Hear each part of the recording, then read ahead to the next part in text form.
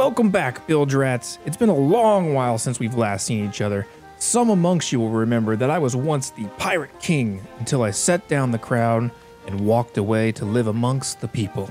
The time has now come for me to take back up the mantle and return to the Sea of Thieves. Join me as I seek to reclaim my rightful spot amongst the pirate lords in these tales of Bloodlust. I was trying to do like a dramatic echo thing. Never mind. Moving on. So I logged in and spawned at Sanctuary Outpost. I got used to the controls for a second and questioned why I was double gunning anymore. It has been some time since I was on the seas, so I will inevitably be rusty, so I grabbed some maps off of the quest board to get me started. Then I decided to load up on some supplies. I know that I can buy supplies, but I wanted to do this old school for the day for the fun, and since I'm a poor with only 3.5 million gold, this took me a while, but I was finally stocked up. Before heading out, I took a quick look at the Pirate Emporium and I snagged the Graveyard Grim pet bundle before deciding to set sail. As I was making my final preparations, a fort skull appeared in the sky, so I figured, why not start with the classic? I lifted anchor and set sail towards the fort, taking in the views along the way and getting shot at by the sea forts with garbage aim and enjoying the new guild update on my ship. Now, I did mention that I was rusty. So rusty, in fact, that I forgot that the forts shoot cannons, and I got myself into a bit of a situation. Okay, all right, buds. Chill. I returned fire on those skeleton chumps who seem to have forgotten who their king is, and parked my ship with the utmost elegance and grace. This was a scuffed approach, but I'm gonna salvage it. Setting foot on the fort, I reached level 3 renown. We are really starting from nothing this season. And then I got to work vanquishing the eternal bone menace. I killed the skeletons. This all went very smoothly, and I made 0 mistakes. Nope. Oh no! Shit! Hey, you know what? At least we took them with us, so that's a plus. Like, if I'm gonna go, they're coming with me. After a short stay on the ferry, I got back into the fight, but was immediately peppered with bullets. Guys, can we chill with the guns? Was this America? I slashed and blundered my way through the waves, narrowly missing a keg along the way, until finally the Ashen Guardian and Keymaster spawned. I made quick work of them, and then it was just the two-faced scoundrel standing between me and the booty.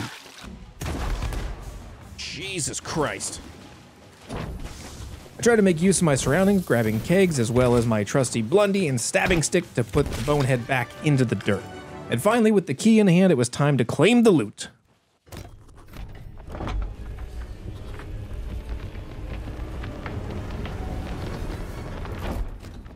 It took some time, but I painstakingly loaded up the loot, making sure to keep a weather die on the horizon for any sails that might be approaching. I was almost finished hauling the loot when chat decided to let me know about the update where I can use the chest in my hands and pick up the loot without dropping it. Thank you for waiting until the end. Never mind. You gotta be fucking kidding me. Now you tell me? I just did all that stuff. With the loot in hand, I made my way through an approaching storm to Daggertooth, where I quickly sold the mega kegs before lightning decided to strike them. I then proceeded to sell the rest of the loot and check out this season's rewards, which were less than exciting. What's the max perk here? This is it? This is all you get for level 100? Bro. It should always be a curse. Always. It should always 100% forever be a curse.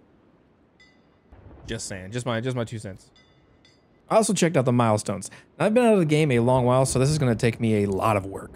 Since the storm was rolling in, I decided to try my luck with a little bit of fishing and see if I could catch some stormfish, but I only got garbage fish instead. As the storm passed, I tended to some repairs and then decided to explore the outpost for more supplies, and I found a storage crate that some thoughtful pirate left behind. I wouldn't have done it, but thank you. So I used the crate to load up and I was off to my next adventure, quickly spotting another sloop on the horizon. The ship was a distance off, but I could see that they were parked at reapers. As I rolled into position, I fired a few warning shots directly into the hull, but unfortunately the ship was abandoned, so that was boring. But it wasn't a complete waste because upon inspection of the island, I found several storage crates full of supplies. I was also able to snag a damaged rowboat from the wreckage of the ship and sailed it with ease. I'm not gonna lie to you guys, it took me a minute to remember how to row. After attaching the dinghy, it was back to the seas. And while we've got a minute and we're sailing here, this is a great time to remind you that if you're enjoying the video, be sure to like and subscribe to the channel for more content. And if you're feeling extra spicy, join our Discord in the description below. And hell, while you're at it, go ahead and sign away your soul and your firstborn child on the dotted line here. As I continued along, I spotted another sloop on the horizon. It was also a distance off, but I could see that it had an emissary flag, so I wanted to relieve him of that before he could turn it in. Unfortunately, I showed up just a little too late, and he was able to take down the flag, but I put a few shots into his ship and also his face for good measure, and then I collected his supplies and several tridents. A little disappointed with that encounter, I sailed off through another storm to sell the tridents and some fish to the hunter's call. I'm going to be honest with you here, the PvP encounters today have left a lot to be desired, and I was itching for some blood, so I decided to try my hand at the hourglass. I had a significant amount of supplies on board, and it's been a while since I've played and certainly since I've seen any real combat practice, but I figured the way to kick off the rust was to jump right back in. I honestly wasn't sure what to expect as things have changed drastically for solo sloopers in the time since I was last terrorizing the seas. I wasn't sure how changes to mast integrity, double bucketing, and weapons would maybe impact my gameplay. But I started off strong, finding my positioning and unleashing a barrage of chain shots and a rigging ball in order to immobilize my target, while laying into his ship the best that I could until I eventually lost my angle and he was able to get a few cheeky hits on me. While I was repairing, the enemy took the opportunity to run away towards the edge of the shroud. I was unsure if he was actively surrendering or trying to bait me into the Red Sea. Either way, I decided to keep my distance and to follow along with his movements. I think he's realizing now that we gotta duke this out. I'd rather not do it near the edge. I want to choose my battlefield here. This only ends one way, amigo. Him getting real friendly with a cannonball. Or me getting real friendly with a cannonball. To be honest with you, like, I'm good either way. We can settle this thing. I can go down, he can go down, it doesn't matter. What I don't want to do is just fart around the edge of the circle forever. That's coming in. That's a nice one. That's going to damn near take my head off. Eventually, the enemy ship decided to re-engage, and I was able to land several shots and chain shots as I tried to find better positioning. The sloop was hesitant to take on a full-fledged fight and continued to try to run, but after a few rounds of volleys, I was able to bring down their mast again and to put an anchor ball into their hull to keep them immobilized for a full-on attack.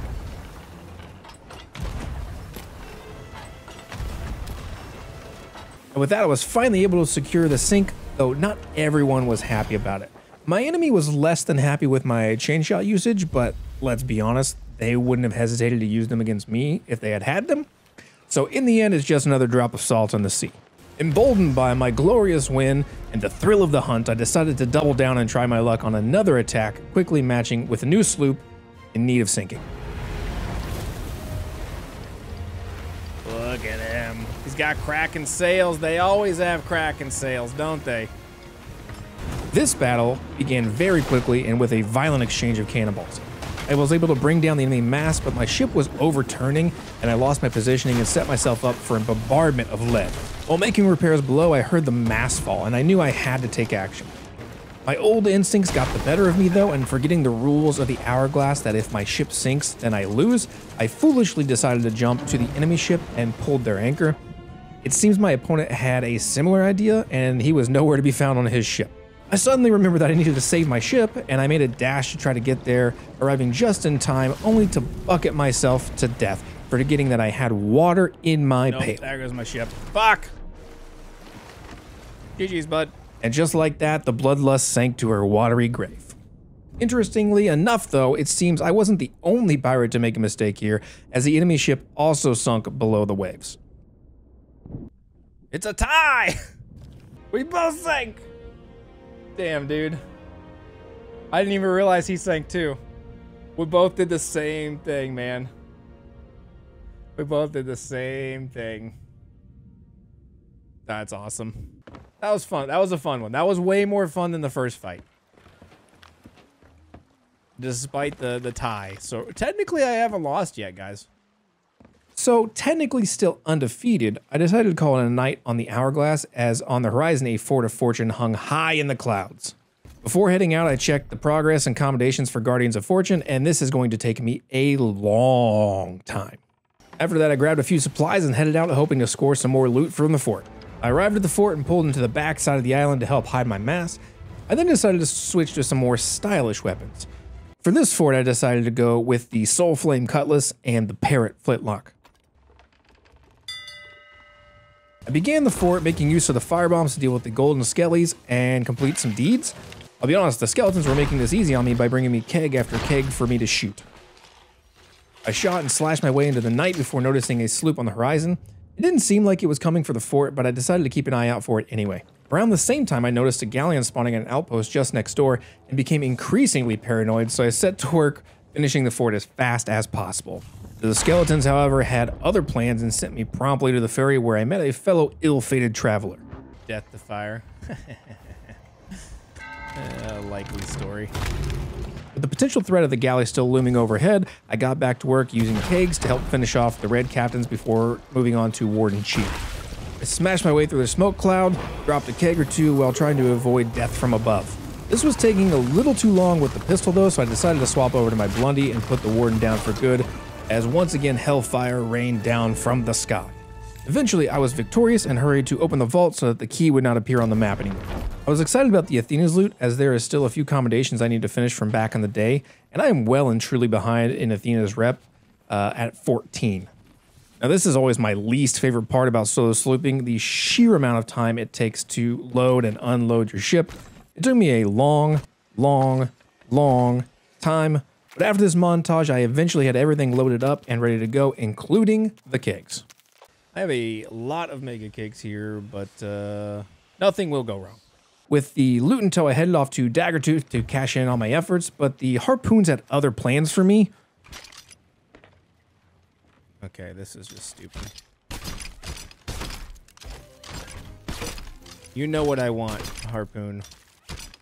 You know.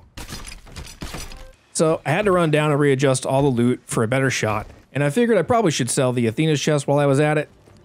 After finally selling all of the loot, I was able to level up Athena's to 15. Only 15 more to go. With my night beginning to wind down, I wanted to do one more piratey thing since I'm back, and I wanted to loot a sunken ship that I had seen on the way in. I explored the ship, but as expected, I didn't really find anything of value, so I cashed in what I had. All in all, it was great to be back on the seas, but there is still one unfinished bit of business to attend to. I was informed that I look more like a pirate peasant than a pirate king, and I tend to agree. So if we're going to rule the seas, I suppose that we should probably look the part. Alright, that is much better, and I am starting to feel like my old self again. It's time to send off the Bloodlust in style, so I sailed for the horizon and tossed a firebomb on the deck, picking up a commendation? Well, this is where we part ways. Be sure to come check out the live streams on Twitch on Monday nights, or come back for more Tales of Bloodlust, and maybe someday I'll meet you filthy scoundrels on the seas. Until then, remember, it's not about the gold. It's about the blood.